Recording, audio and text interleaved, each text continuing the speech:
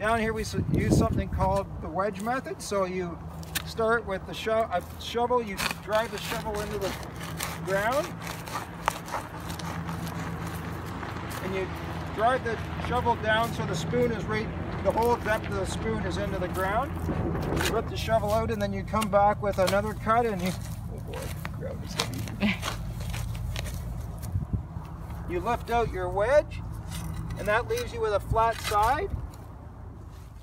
You put your tree in the ground, you set it out, spread out your roots, and you set the root collar right level with the ground. See, it's right level here where it was in the nursery, so that the tree is planted at the same depth that it was growing when it was getting started in the nursery as a small tree. So, and then you push your wedge back in around it, and you've got that flat side. You stamp around it to push out all the air, and there you've got your tree's nice and straight and ready to go.